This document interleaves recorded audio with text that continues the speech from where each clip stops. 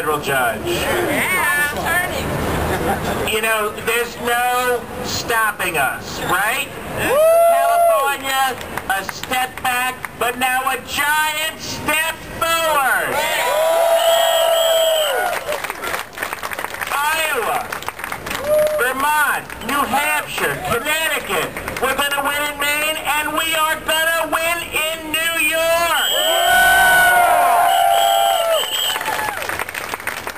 It's not if, it is when, and the time is now. It's long past, should have been, gonna be, and it's gonna be soon, and we are only sending people to Albany who will vote for our rights.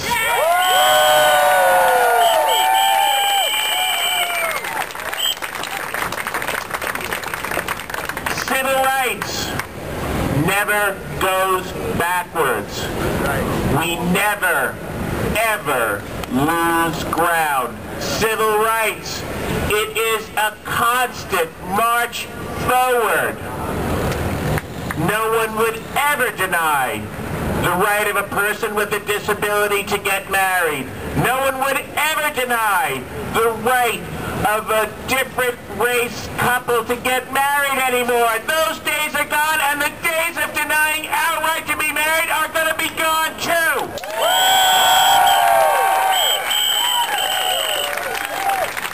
We are unyielding.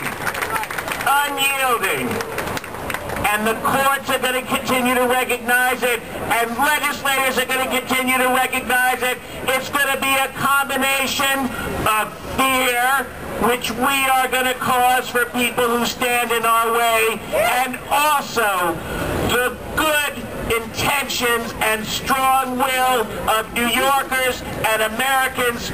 We are going to get married. We are going to get legally married.